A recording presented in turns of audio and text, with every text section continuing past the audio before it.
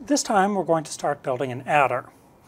But in contrast to the way we built the multiplexer, this time we're going to take a more formal approach to it.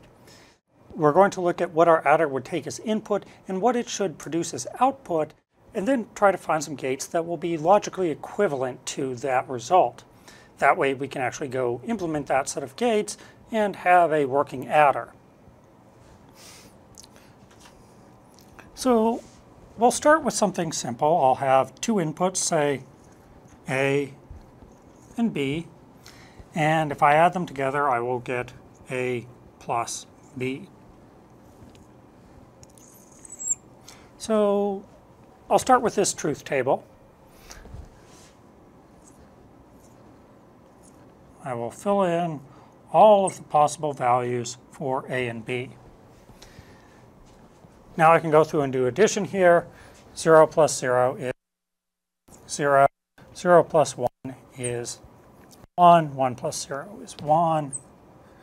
And 1 plus 1 will be 10 in binary.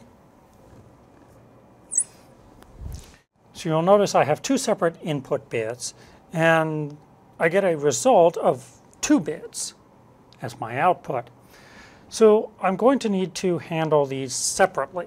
I'm going to have to find one set of gates that can produce, say, the 1's position result, and another that can produce the 10's position result. So if I look at this, I might notice that, hey, this line looks really simple.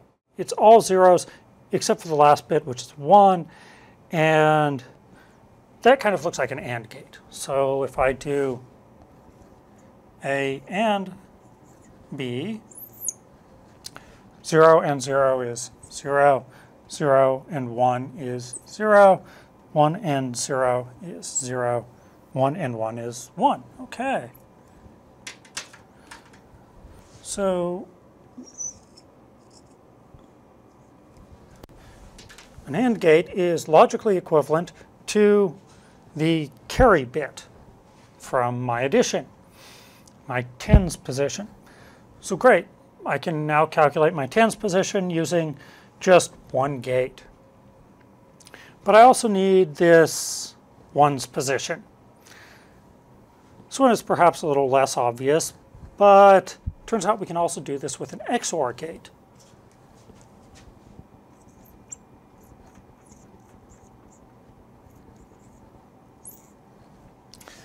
An XOR gate is true when the two inputs are different. So when they're the same, either all zeros or all ones, then the XOR gate is false. So the result is true if exactly one of the inputs is true. So 0 XOR 0 is 0, 0 XOR 1 is 1, 1 XOR 0 is 1, and 1 XOR 1 is 0. So this matches up with the 1's position. So those two are logically equivalent.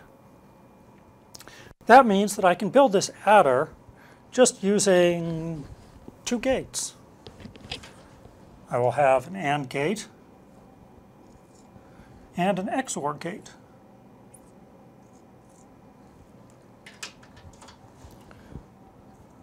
I'll have an A bit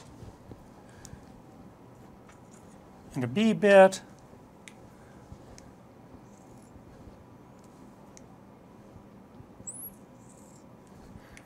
And both of those will go to each of these logic gates. The AND gate will tell me what my carry out is. And the XOR gate will tell me what my result bit is. So this could be really useful.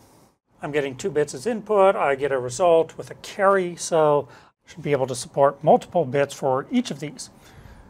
Because all I need to do is add in this carry bit, and then I can just do the same addition for the next column. Except that I've built this hardware in such a way that it doesn't have a carry in. There's no place to have an extra bit for this carryout line to connect to. So I'm going to have to go back through, redesign this so that it can take 3 inputs instead of just 2.